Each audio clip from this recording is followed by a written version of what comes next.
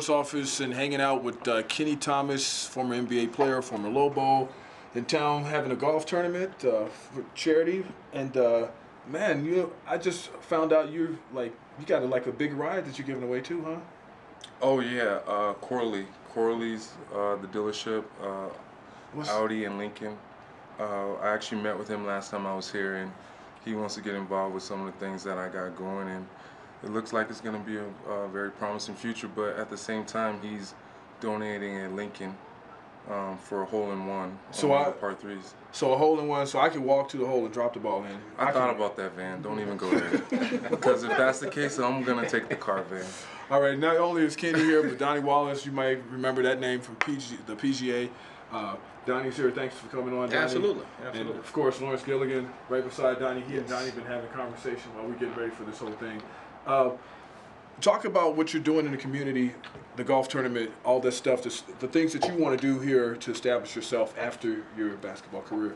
Right now, it's mainly about Kenny Thomas Enterprises and coming back and giving to the community. As you know, I was already involved with the Boys and Girls Club with that charity event, and it's a real honor to actually be a part of the Boys and Girls Club, actually the face of the state. Right. And just being able to have them a part of my golf tournament, and as you know, Donnie.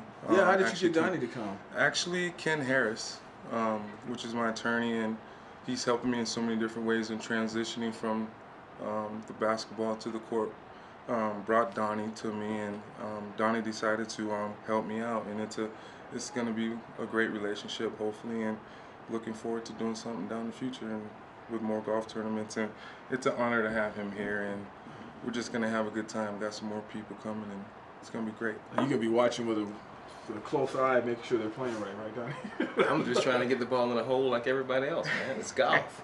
You know, my interest is whenever you hear a guy back in his community trying to make a difference, you can only help, you can only support. Right. I mean, and so I'm committed as long as we're going to grow this event. I'm sure the community will see it for what it is, and again, I hear Kenny's passion when we talk about it. So when Kenny Harris did introduce us, it was a given for me that I would be here and do what I can over the years to make this a successful event for the organizations that he supports here.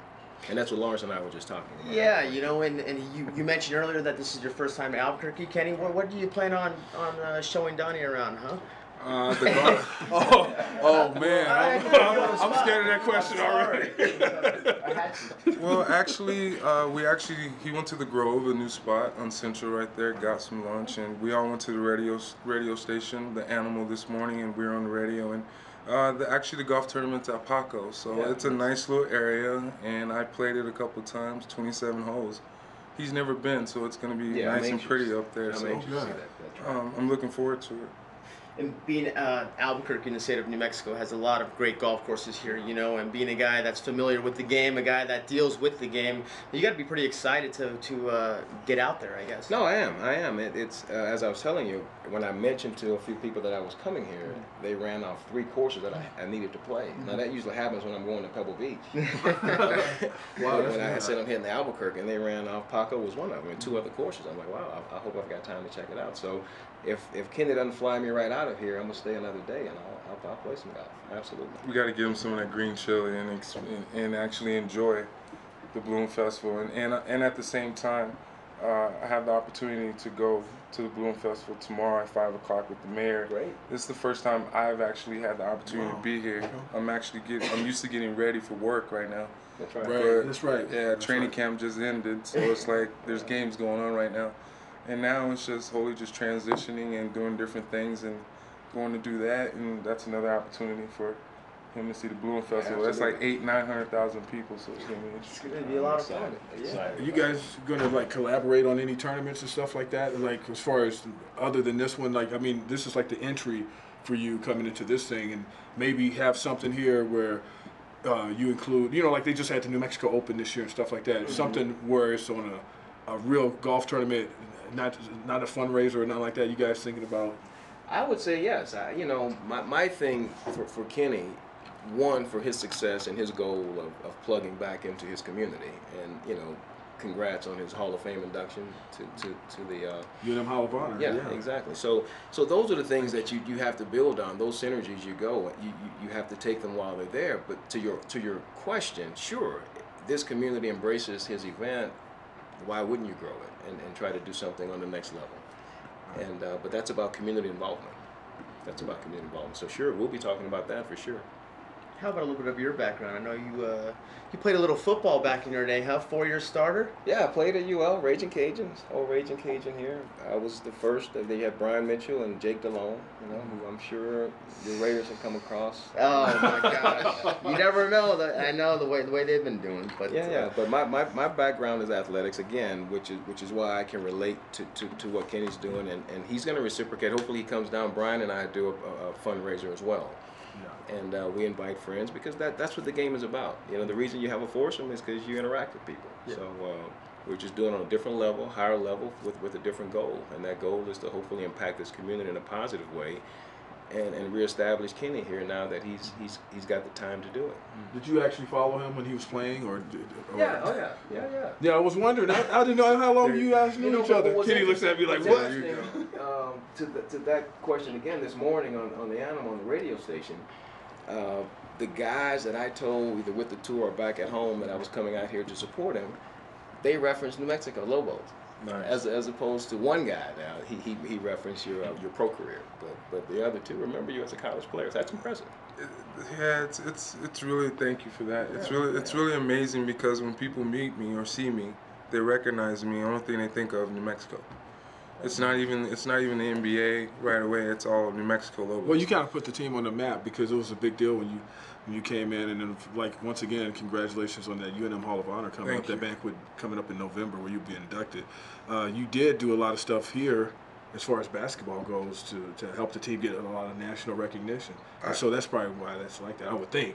It was a unique situation for me because I had a great summer right before my going into my freshman year. Dean Smith was coming to have lunch with me. I passed all that up. It just felt really good to stay here. And at the same time, I knew it was going to be my team to a certain extent. Charles Smith was here. They just needed a big man. And Clayton Shields, and we had some other pieces, Royce Only. But at the same time, I wanted to feel like I was trying to create my own destiny. If I went to North Carolina, who knows what would have happened. Prime example, nothing against Taman Domzowski at Duke. Yeah, you guys are coming. You just never know. Like, he was supposed to be that big guy. Yeah. But then all of a sudden, me and AJ Bramlett, we went and we did our thing, and you know what I mean. Right. So it was an honor just to be able to play here. And now you're. Especially going 73. Now you're an old man playing golf with Donnie Wallace over here. No. Older man. Donnie's throwing you under the bus. He's like, old man. He said it twice. I said older.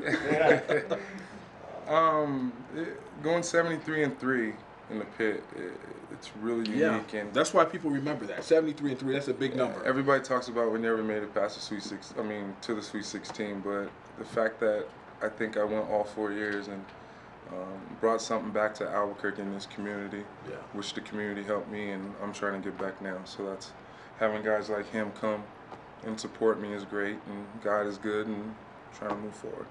How frustrating is it, or now that you're away from the game in a sense, with the Lobos not making it to the Sweet 16, is it frustrating, or do you look at it differently? Because when you're playing the game, it's a little bit more of a sting, and then now maybe you're older, you're more humble, you get to kind of grasp what you guys really did. It was pretty impressive. What we did, like my first couple years here, we had the second longest winning streak in it was like 45 or something like that.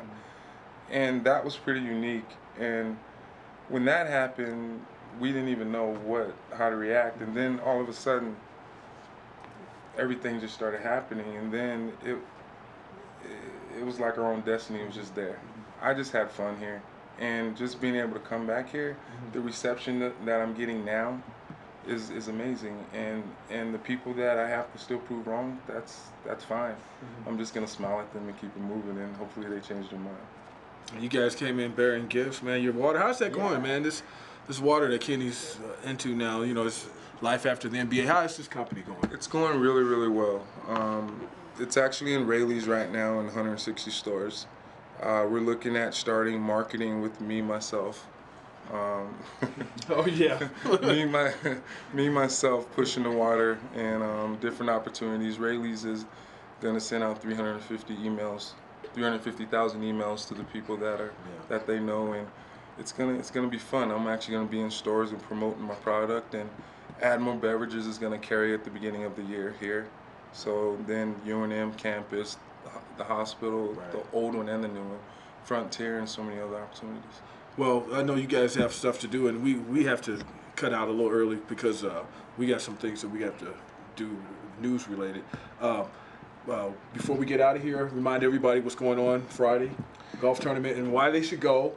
And I guess you guys are taking people even up till 9 o'clock at Paco. Actually, the golf tournament is at Paco, Golf Ridge, and tee time starts at 9 o'clock. We are taking walk-ups. And at the same time, we're looking for support, and it's for the Kenny Thomas Foundation on top of other charities, on top of the Boys and Girls Club.